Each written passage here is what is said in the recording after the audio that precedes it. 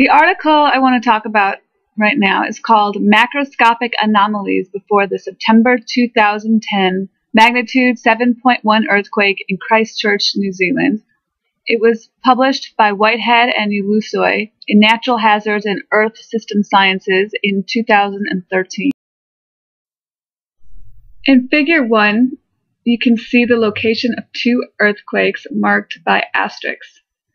The first earthquake is Darfield, September 4th, 2010, and the second earthquake is the Christchurch, February 22nd, 2011 earthquake. The earthquake of discussion here is the 2010 earthquake that occurred in Darfield.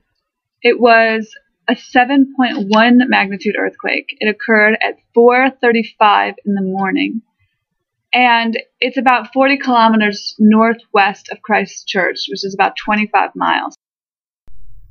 Figure 2 shows various unusual phenomena retrospectively reported through letter, fax, and email by citizens. And this is before 3 different earthquakes, and each pie graph represents a different earthquake. And the proportion is the proportion of type of precursor reported. The first pie graph is Izmit, Turkey, which was an earthquake that occurred in 1999. The next is Kobe, Japan, which was an earthquake in 1995. And the last is the Christchurch earthquake in 2010. Before I go into details describing each category, I'm just going to generally talk about what was found. In all 3 locations, animal behavior was over 50% of the reports, and that's the green category. Meteorological was next in purple, and it was around 30% in Turkey and Japan and 10% in New Zealand. The next is land and sea, which was the blue category, about 10% in all. This was followed by electrical appliances, which is the turquoise, and that was less than 10% in all, from 6 to 10%. And plants were rarely reported, that was in red, and only in Turkey and Japan. And in Christchurch, there was actually an other category, which was 17%, and it consisted of human symptoms as a precursor. So overall, we can see that there were similar proportions of reports across these earthquakes. The animal precursors primarily occurred right before the earthquake, and those included reports of farm animal behaviors, birds, and also pet precursors. An interesting report was of worms. There were 3 reports in Christchurch of worms in excess, earthworms, that were seen before the earthquake. And 2 of them were on opposite sides of Christchurch, and 1 of them was in a garden. It's also notable that this was not due to flooding in any way because the weather was dry. In terms of meteorological precursors, there were several reported. There was a strange halo, arc of light, reported over Christchurch that was blue. There were several reports that the stars looked unusually close, which was also independently reported from Turkey and Japan as well. In terms of the land and sea, there were creaking and explosions recorded in the ground. There was unusual silting of streams. Electrical precursors were reported. Many people reported lost television signals and other television problems. There were watches reported not working properly, and more.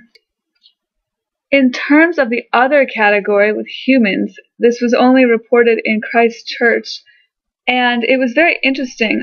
And I will quote from what was given in the article.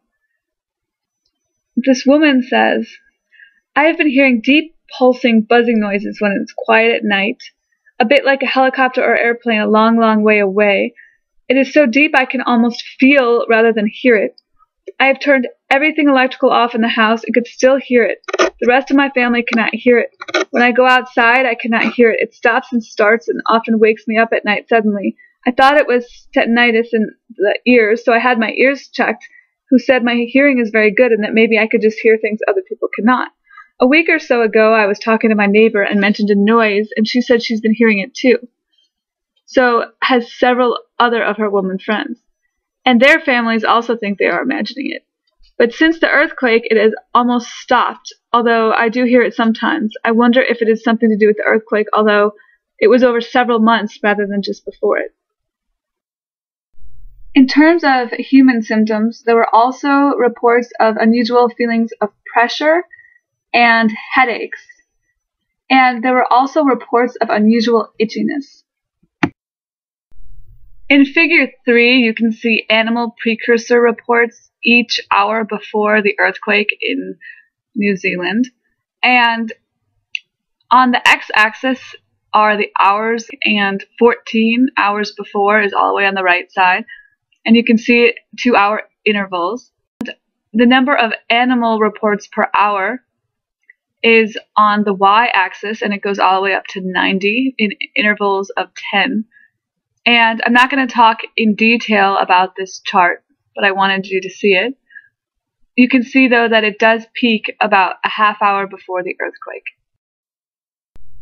Figure 4 shows lost pet data for Christchurch with ionospheric data superimposed on it. And the ionospheric data are those two red rectangles. And I'm not going to talk in detail about the ionospheric data, but I will say that it's a French Demeter satellite, and it's been used in many instances to look at precursor earthquake data. And the two red rectangles here are anomalies that were recorded before this Christchurch earthquake. In this figure, you can see on the x-axis are the days before the earthquake. You see on the left 1, and on the right it goes all the way up to 33. And on the y-axis you can see the pets lost as reported by data from the press, which is a newspaper there. Also note here that there is a combined Saturday-Sunday edition, so every 7th day should lack a data point completely. Then the data point after that, the Monday report, you'd have in expectation that the results might be doubled. Well, here you can see that right around the time of these ionospheric anomalies, there are huge spikes in these reports of lost pets. And you can see also that they are not preceded by a Saturday or Sunday edition. So that's an important note to make here. Without going into too much detail in this figure as well, I will say that the number of pets lost right before the earthquake was statistically significant, as well as in the week preceding the earthquake, there were double the number of reports of pets that were lost. And this is an effect that has been seen in other earthquakes. For example, in 1989, magnitude 7.1 California. According to Array 2006 research report, there were an unprecedented amount of pets reported lost before this earthquake. However, this has not been replicated in all earthquakes by any means, and it was not the case again for the next earthquake that occurred in Christchurch in 2011. Very briefly, Table 1 shows that statistically there were more precursors reported within 24 hours of the earthquake across these categories than there were 2 to 4 days before. Very briefly, Table 2 shows that there were statistically more precursors reported inside of a 56-kilometer range of that earthquake zone than outside of that range. In general, we are observing precursors that are occurring before earthquakes that fall into a whole variety of categories, most of which are scientifically verified categories in terms of earthquake precursors.